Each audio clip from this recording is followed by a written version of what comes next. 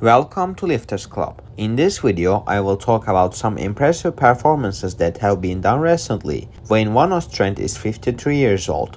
He's interested in both bodybuilding and powerlifting. He recently participated in a competition and managed to become the champion in that competition. It must be pretty cool for this 53-year-old guy to leave the young man behind in a competition.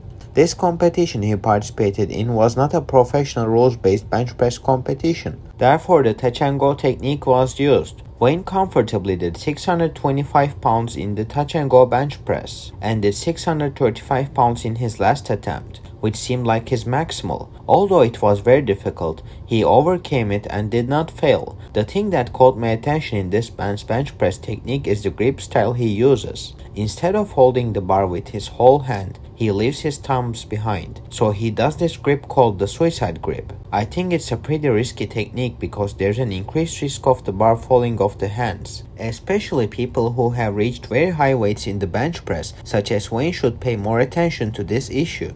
Otherwise, if these huge weights fall on him, his life will be at risk. In fact, in my opinion, using two spotters on both sides at close to maximum weights in the bench press is the most guaranteed method, and of course the safety arms too. Congratulations to Wayne. At his age, he inspires many older people to start lifting with his muscle mass and strength. It looks like we will soon see him do the 7-plate 675-pound bench press. If he does that, he will probably be one of the few people in the world to bench press 300 kilos.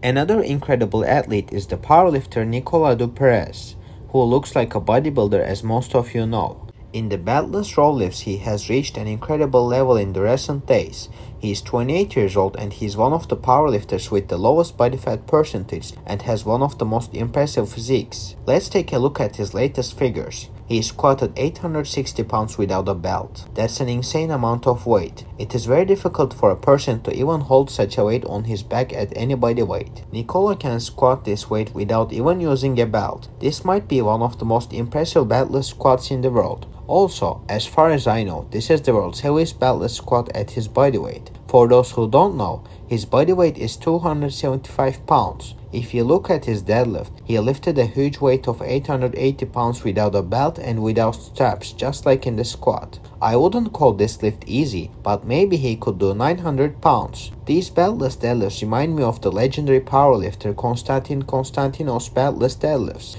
Maybe Nicola will one day reach a 925-pound deadlift without a belt. Working without a belt sometimes gives good results. If you are in the off-season like Nicola, for example, it's a good option to improve your beltless maxes, improve your technique, and discover and strengthen your legging areas and maximize your pull row strength. So when you go back to using equipment like a belt and knee wraps, you will feel much stronger than before. If these are done with a good powerlifting program and a coach, they will give even better results. According to Nicola, he will be working with lighter weights for the next 2 weeks to give a rest to his tendons, joints, muscles, and nervous system, and then he will go back to lifting heavy weights. I think he can reach a 1,000-pound squat in 2023. We will see that in the upcoming months.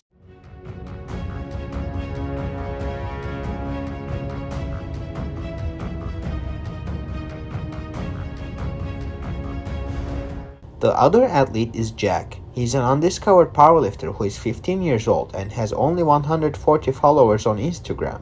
This is the 405-pound bench press video he did at the age of 15 that made me discover him. I think he is the first 15-year-old athlete to do it raw at a body weight as low as 175 pounds. There are people who will criticize the technique he used in the set of 4 plates, but the fact that his hips are off the bench doesn't make his lift unimpressive. Lifting the hips off the bench may cause failure in an official bench press competition, but it still shows how strong he is. It probably only helps by making the lift easier by 10 pounds. This kid will probably reach 5 plates in the bench press as touch and go in a year or two. If I look at Jack's deadlift and squat, I can say that he's very advanced on the bench, because he can deadlift 565 pounds raw without using straps on a stiff bar. In the squat, he lifted 510 pounds in the past few days, which is 3 times his body weight. It is both very impressive and very interesting that he can do all this at the age of 15.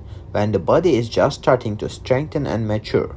I hope he doesn't suffer any injuries and misfortunes and achieves his goals. His best competition figures are a 486-pound squat, a 355-pound bench press, and a 541-pound deadlift row.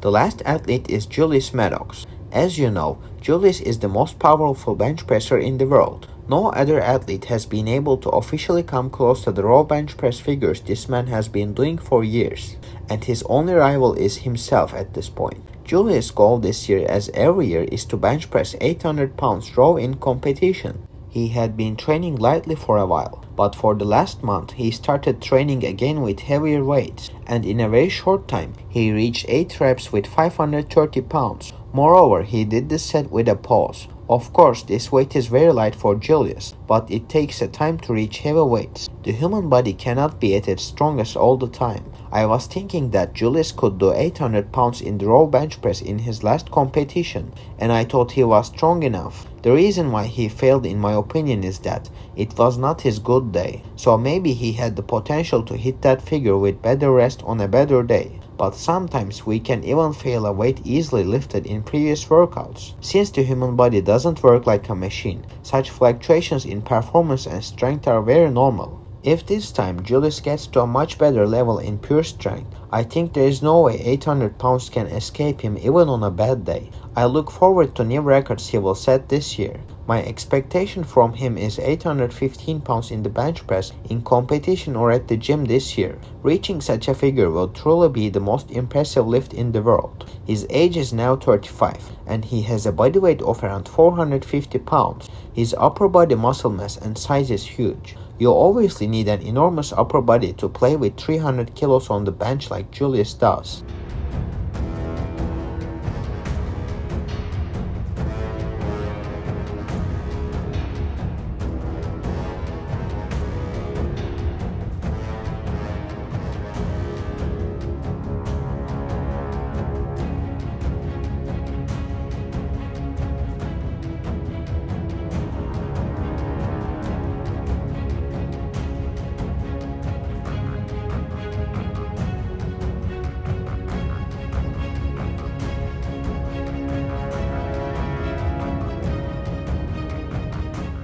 That's it for the video. If you liked the video, make sure to like and subscribe.